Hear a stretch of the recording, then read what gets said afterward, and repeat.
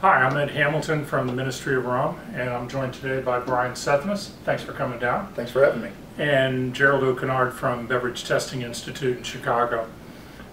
I'm working on a black rum project, and I Googled caramel color and found Sethness Caramel Color. We actually got our start way back in 1880, and by my great-great-grandfather started the company, and believe it or not, the first product we ever colored was whiskey to make it appear more aged, basically. And caramel color, we think of sugar. What were they making it out of back then? Back then, caramel color was made from sucrose, and we made it from sucrose till about the mid-1940s, and then we moved our production from Chicago out to Iowa because corn sugar or corn syrup became the raw material at that time. And that was because it was less expensive or more plentiful? And it actually, that and also the fact that caramel colors made from corn have a longer shelf life than caramel colors made from sucrose. What is the shelf life of a caramel color? On a liquid caramel color, most of the caramel colors have a 2-year shelf life. The powders have a 3-year. Some of the sucrose only have a 1-year shelf life. So we say that as a minimum, but we have some caramel colors that, as long as they're stored in proper conditions, can last a lot longer than that. Like a cool, dark place? Yes, exactly. So if caramel color is left out in warm temperatures, it'll get thicker, basically, and get darker. It'll continuously grow and get darker as time goes on. So how much of this stuff does it take, and what do we have to know to color something? You know, a little goes a long way with caramel color. The main product that we color is the cola industry, and there's really only a couple drops in every can of Coke or Pepsi.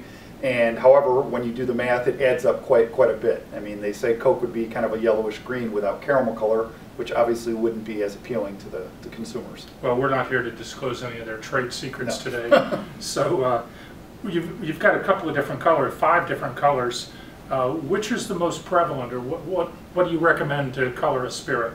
For spirits, usually there's a little bit different than a cola. Colas are usually really dark brown. Obviously, you're looking at a brown application, but most brandies and rums will like to have a little bit of a reddish tone to them. So we will usually use an RT80 liquid caramel color, the RT standing for reddish tone.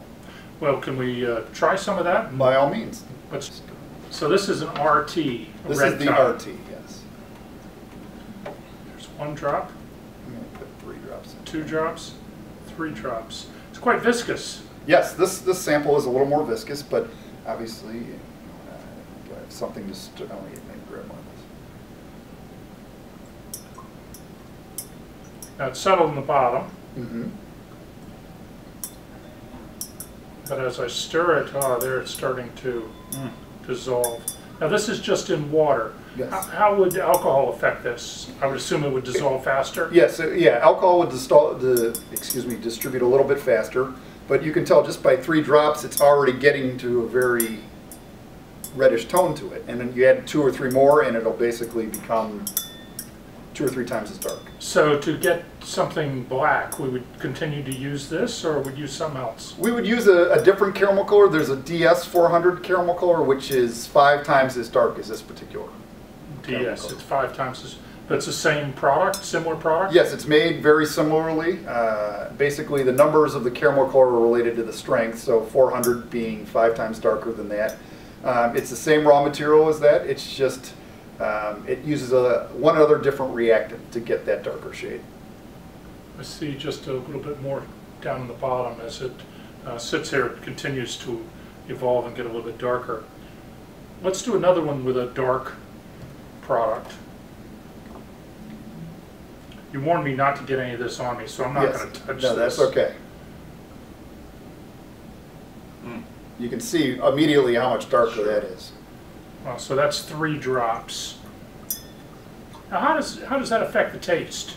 You know, believe it or not, caramel color, even though it sounds like people get confused with caramel candy and caramel color. Caramel color gets its name from the caramelization process. Caramel color adds just very little flavor contribution to it. The DS400 that we've just used right there is extremely mild tasting. You're not going to really have any taste repercussions from it. Well, yeah, go ahead, take a try sip. It, sure. See if you can.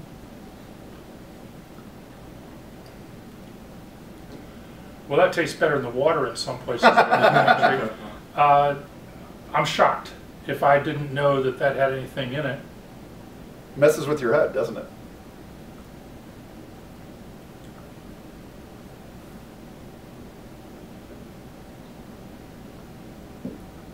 I detect a slight change in viscosity. Maybe it's the different rims on the glasses, but there's virtually no taste there. Yeah. People taste with their eyes, though. That's why we're in business, though. There's no discernible taste. I expected to immediately have a something. And usually you wouldn't put that. I mean, you added a lot more. You had about 5 drops to it. Well, thank you very much for coming down today. Look forward to working with you. Well, thanks for having me. Thank you. Cheers.